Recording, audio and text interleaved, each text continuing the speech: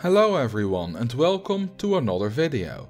In RollerCoaster Tycoon 3, the hypercoaster has access to a really cool element called the figure 8 loop, because it looks like an 8. It doesn't exist in RollerCoaster Tycoon 2, but I really wanted it to, so I designed my own, and in this video I will teach you how to build it. First, we need to pick the correct coaster type. There are several ones that can do this, but since the hypercoaster cannot do inversions in RollerCoaster Tycoon 2, it is not one of them.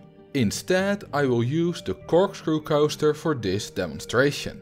It starts with transitioning from level to steep, followed by 2 steep turns.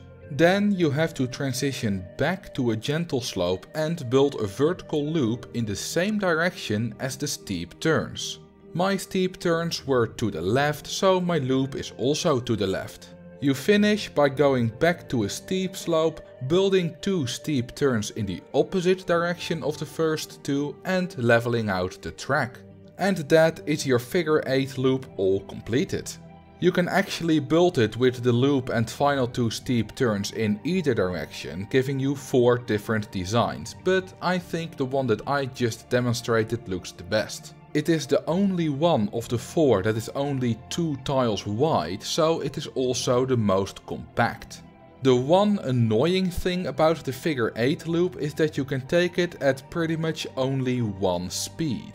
The one on the left here launches at 86 km per hour, the one in the middle at 90 and the one on the right at 93. As you can see, the one on the left doesn't make it and the one on the right has excessive lateral G's, while the one in the middle balances the two perfectly.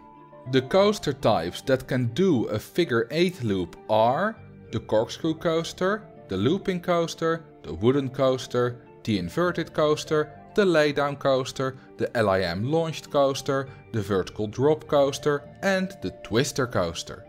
If you're using the twister or vertical drop coaster, you can also use vertical turns instead of steep turns. The advantage is that you don't have to care about lateral G's, as vertical turns always have 0 of those. But the disadvantage is that it looks less like an 8 and more like a human body without the legs and arms. And that is all I have to say about the figure 8 loop. I hope you have fun incorporating it into your coaster designs. If you found this video interesting, consider giving it a like or leave a comment. You can also subscribe or follow me on Twitch. Thank you all for watching and I will see you in the next video.